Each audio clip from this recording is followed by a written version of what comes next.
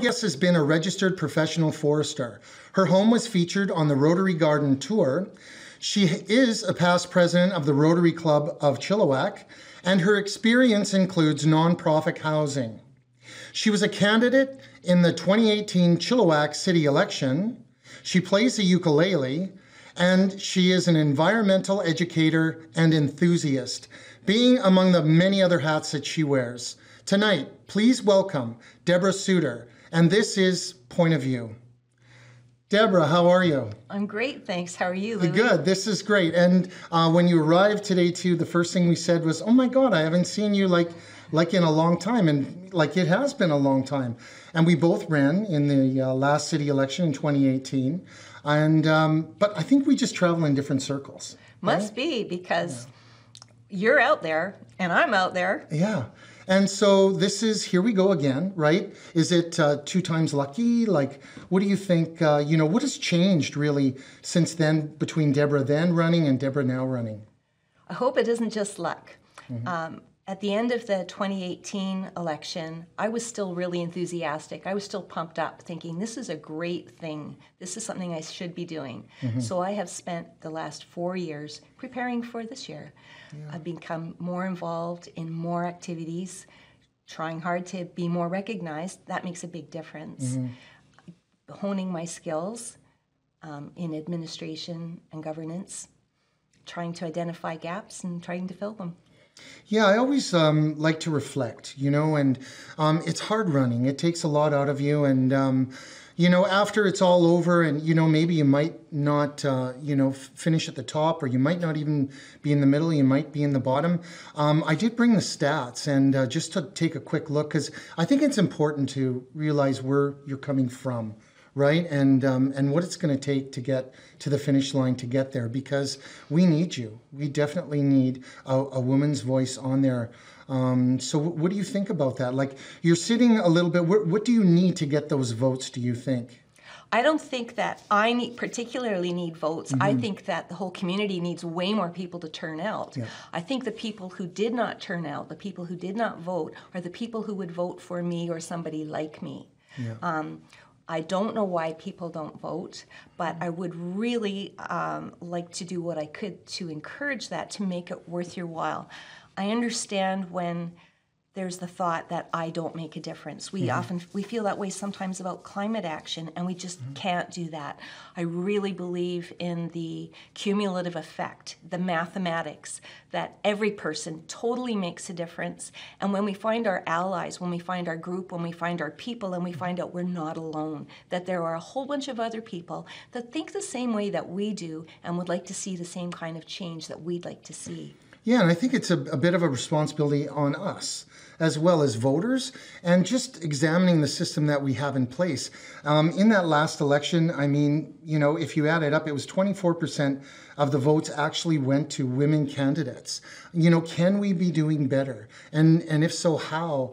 Just one little tidbit on that is, I remember asking, because I hadn't run for city council, but I know federally you do get like sort of the voters list, and we flush all that down the toilet. So like all this great data that's out there, don't you think we should be like using that to improve our turnout at the election?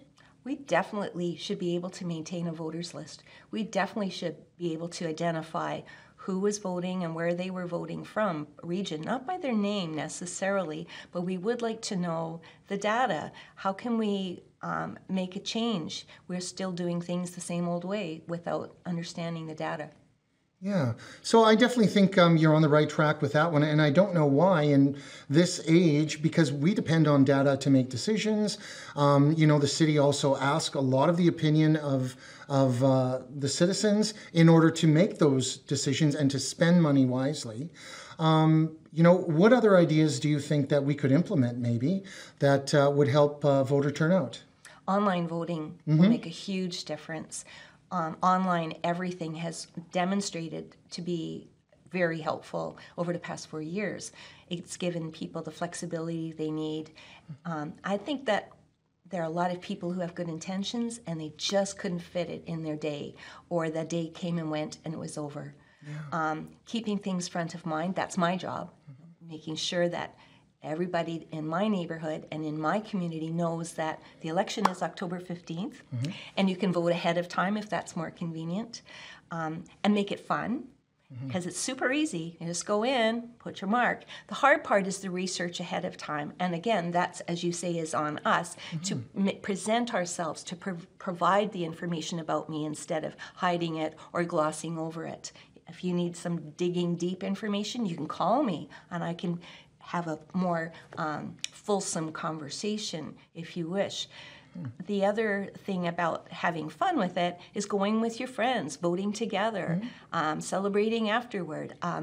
It's a simple activity that is really, really important, and so you can celebrate it. Yeah, I think a lot of people, generally, and I think young people as well, think that, everyone else is going to make the decisions, right? We do elect, people to make those decisions, but while we have them in the booth, why don't we start asking them other things?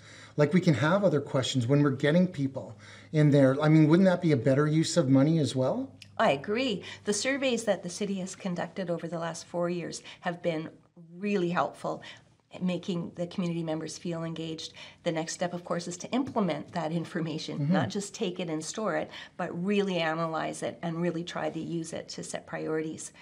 The part about I lost my train of thought. Sorry. Oh, that's okay. Yeah, I was just going to ask really, when you're in, and I hope you are elected. Me too. Now, what are some of the policies in place that I think that, maybe we haven't done so well with? There's an interesting couple of policy directives, J10 and J11, and they should be rescinded. I don't know why they're sitting there. I remember when they were passed, and it was shocking to me at the time that council felt that it was okay to not have flags and crosswalks that reflected other people's points of view, other people's perspectives, especially when they were so deep and meaningful, and the presenters were so passionate about it. Then I thought it should be revisited, but it wasn't. And it wasn't revisited, and it wasn't revisited. Then this spring, council made an amazing decision to put up rainbow banners in the downtown area. What a great step forward. Unfortunately, it puts council in contravention of their own policy directives. That's kind of embarrassing, I think. Well, how about those birds? Right? Like, I just, I'm just... the little sculptures on the clock? Yeah, the little pigeons, or, the colored pigeons. And anyway, so, I think my train of thought on that, as well as, that is a policy that's not inclusive, right? So, if we have a council that, shows diversity, I think you're going to have policies that show diversity as well. We need to have First Nations representation on council. That's a huge one, especially in our community. Yeah. We need the council to reflect the community. Yeah. And we know that diversity enriches things. In nature, diversity gives you flexibility. It gives you more choices. It enriches your ecosystem. Well, the ecosystem of our community government would be enriched if we had more diversity. So of course we need to have women on the team, and of course we need to have First Nations representation on the team, and many other kinds of people. Yeah, at the beginning, we have right? One kind of people. At the planning stage. Definitely. Like, let's bring people in and work together on this. And I know Ken definitely has done a really good job. Like, better than where we were before. So I always like to, look at the data or look, where we've come from, but there's still other areas that we need to go as well to be a progressive city. I know you've talked about expansion and how fast we were expanding in your last campaign as well. Do you think we're actually keeping up with the infrastructure? Definitely not. And we're, doing everything while we're collecting more taxes in order to make this a viable and a great city to live in?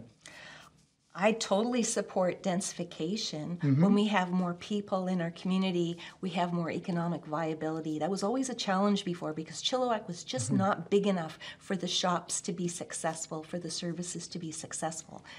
The other part is that people want to live here, and how nice to welcome them. More diversification, more different kinds of people with all their talents and their dollars, etc. I don't necessarily agree with how things have been densified. When a perfectly good home is demolished to put in 3 homes that now nobody can afford. I shouldn't say nobody, but who is taking care of providing homes for people who need to rent, or for people who are starting out, or for people who are at the other end, like myself at the retirement age? I don't want to live in a 4-bedroom, $2 million home with no backyard and no trees. Proximity to schools, the roads for sure. And we see right now this time of year, of course, all the roads are torn up. Not all of them, but there's a lot of construction sites.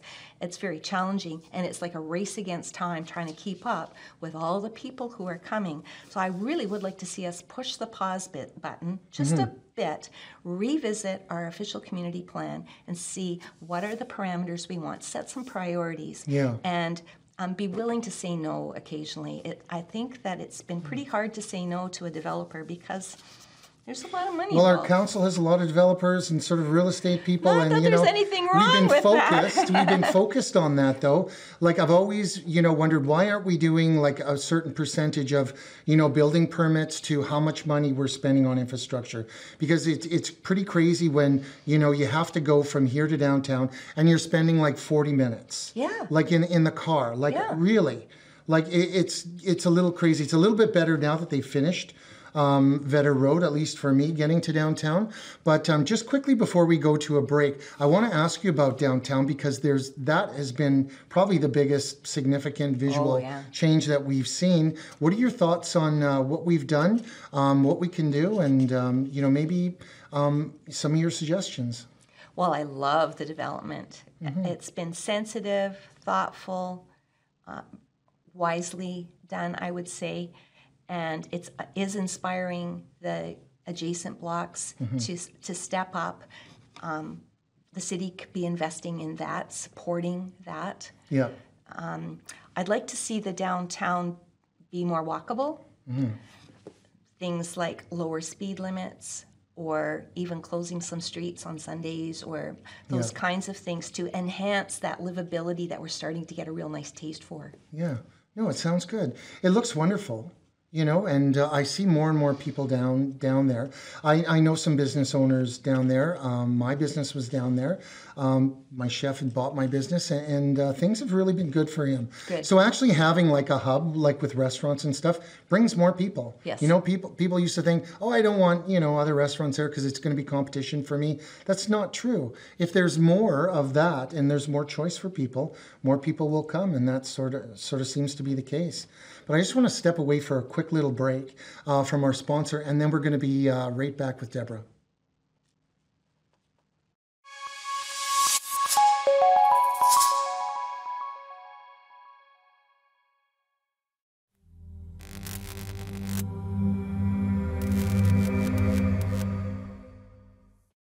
Welcome back. Again, I'm with Debora Soutar, running for City Council. Debora, what haven't we talked about yet? How about, this was kind of funny happening in the last elections. We had a bit of a sign war, and nobody really knew that, right?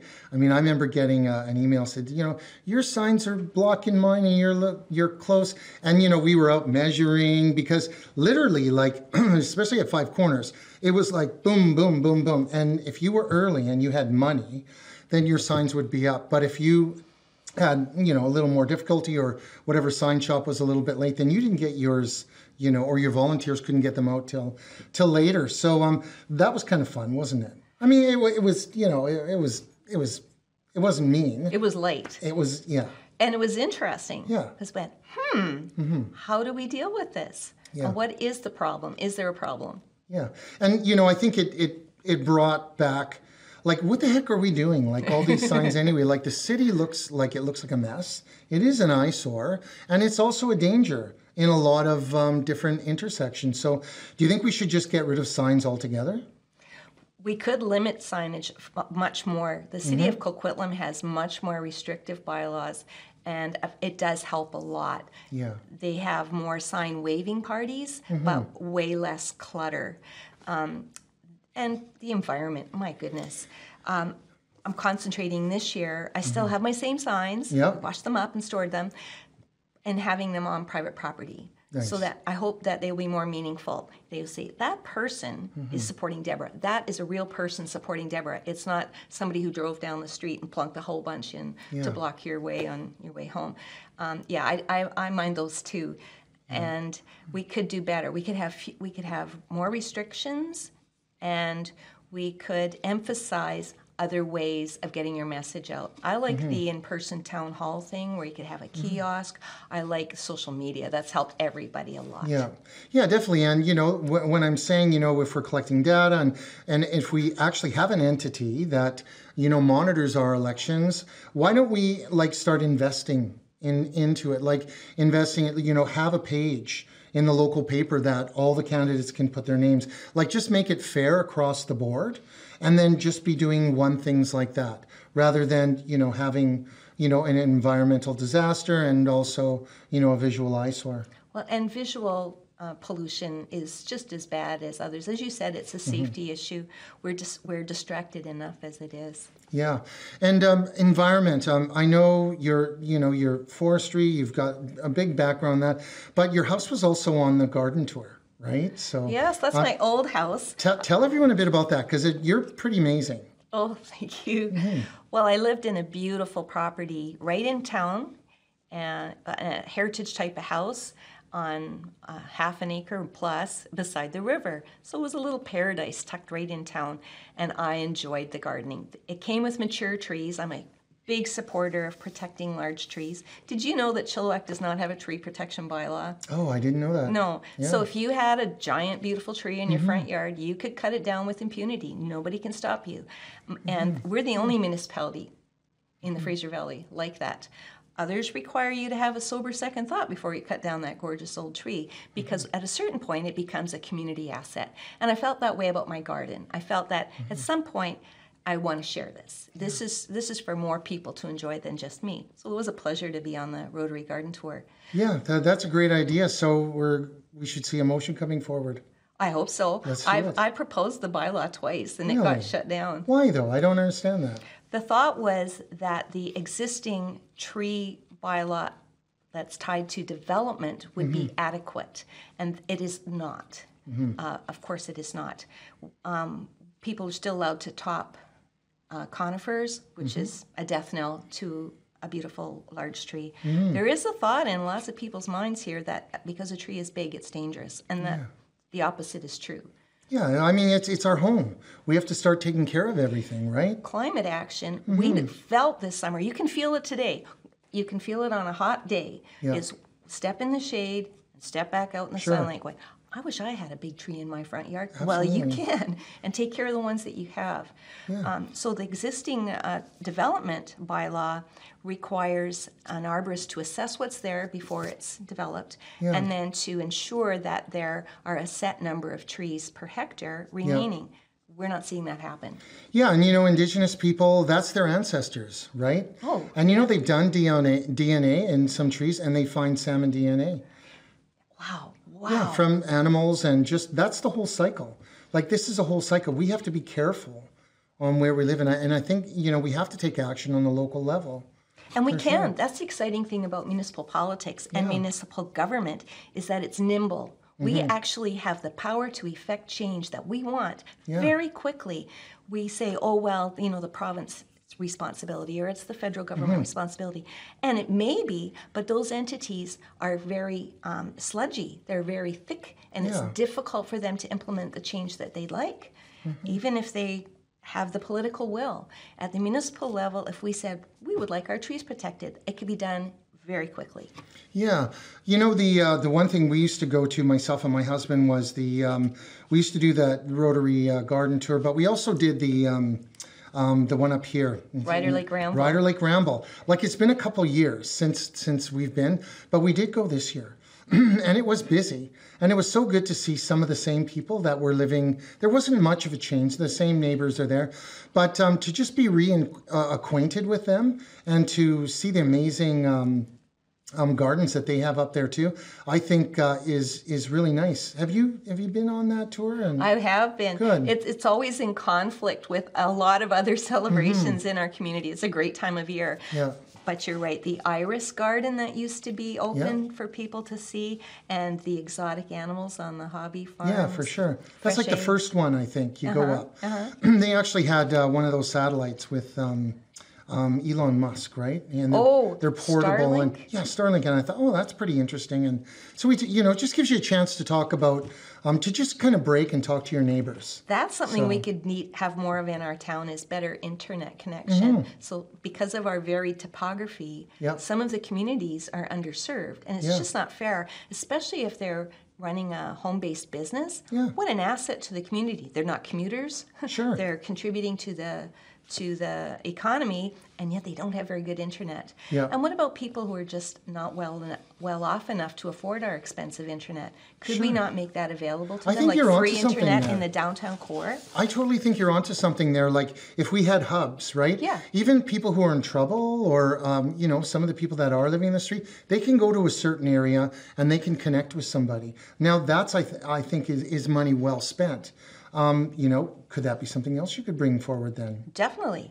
Excellent. I have lots of ideas, lots of dreams. Good, yeah. So I'm just going to give you a chance to just, say a couple things. I know you've got your website from the election last time, and it's being updated. Yes. You've got your campaign manager doing that as well. But tell me some other things that, that you're really passionate about and that maybe you think, is really going to help the city. Climate action is probably the top one. Everybody has that as a priority, and our municipality could have it as its priority. There are examples of municipalities all around who are doing very exciting things. An example is to lower the speed limit in the downtown core. Let's say it was 30 kilometers an hour. Not only is it more pleasant for walkability, it's using far less fuel, and so the drivers are going to save some money. Our environment benefits.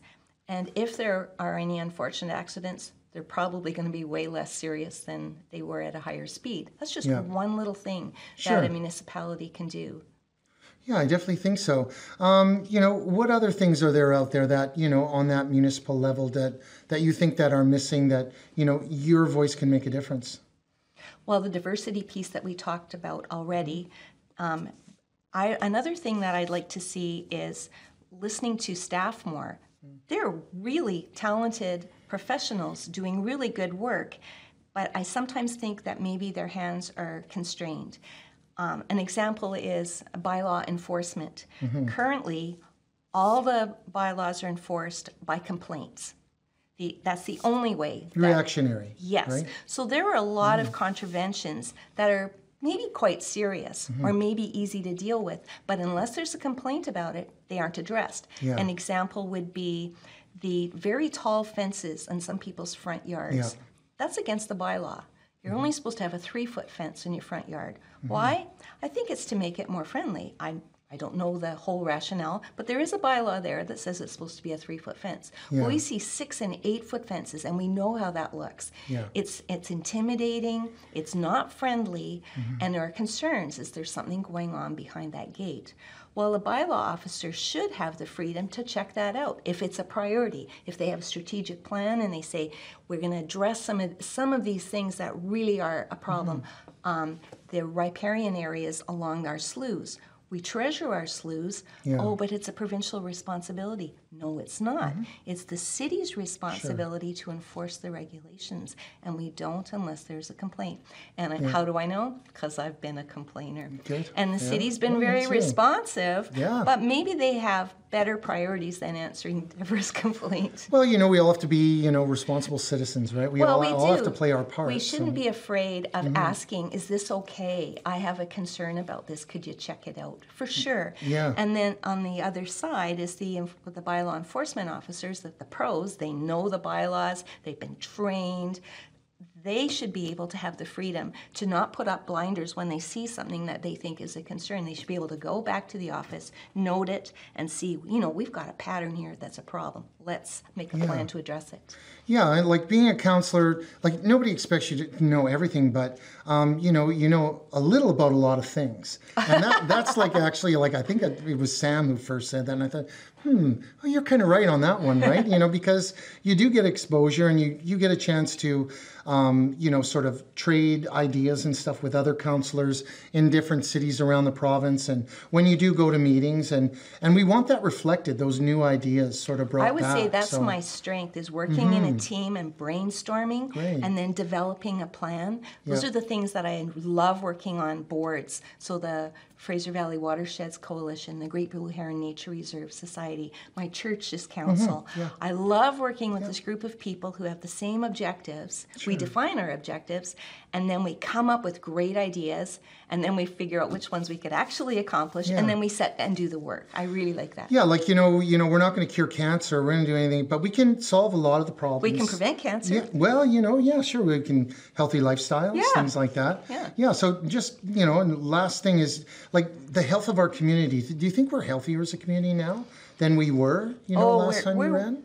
We're always getting better, and kudos to our current municipal government doing a bang-up job. It's hard, but with more voters, if more people came out, I think that the local government would be galvanized to accomplish so much more. We have so much wealth, we have so many resources, we almost have a responsibility greater than other municipalities because we have it all. Let's do something with it. I love what Willow Reichelt said at a Women's Day March. She said, Chilliwack, that's the name that when people say it, they think of that progressive city. And I share that vision. Good, yeah. Yeah, well, that's what we're striving for, right? Yeah. We want to be the best. Yeah. Yeah, why not? I think that's great. If you have anything to say out there, can people contact you? Say I'm a mom who's really concerned. I've got some time.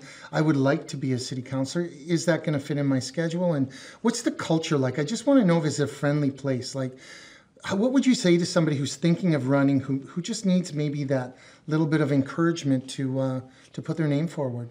Well, I haven't actually served, but I've sat in on a lot of council meetings. Yeah. So the meeting setting is very cordial and very professional and productive. I found that to be so.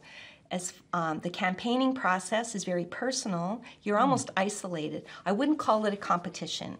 We're seeking a position. If you were being hired for a job, you're not competing with the other person for the position. You're selling yourself. You're hoping that you're the one that they want. If they don't want you, if the voters say, oh gosh, Deborah's message is not resonating, well, I get that. That's fair. But if you didn't vote and you wish that I got in, that would be crummy, right?